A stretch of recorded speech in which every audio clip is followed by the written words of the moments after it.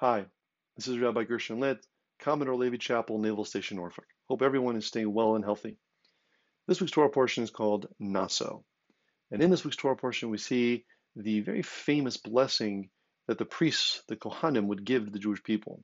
Now, this blessing wasn't just made up. It was told by God to Moses and said, the Aaron, the high priest, this is what all the priests are going to bless the Jewish people with forever, even until today.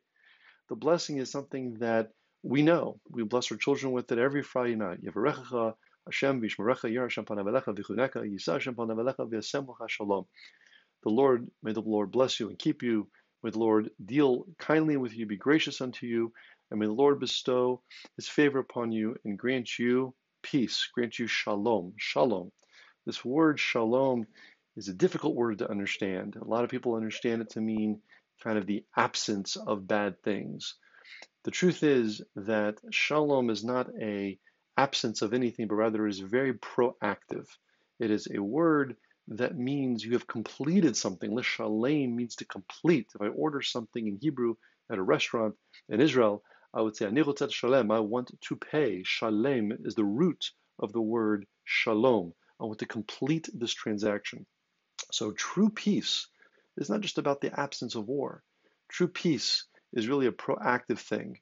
And I think right now that's a very powerful message with everything that's going on in our country, to be able to internalize this message, this idea that I have to be proactive, but at the same time I have to do it b'shalom, in a way that we understand is peaceful, a way that is positive, in a way that is going to make a difference. And if we do that, then we will be bringing this situation to its end, to completion, doing good in the world and bringing the world to a better place. That's shalom. Doing things in the right way with the right intentions. And by doing shalom, by fixing the world and doing it in the proper way, will be a blessing to all of us and to our entire country and to the world. Have a wonderful Shabbos.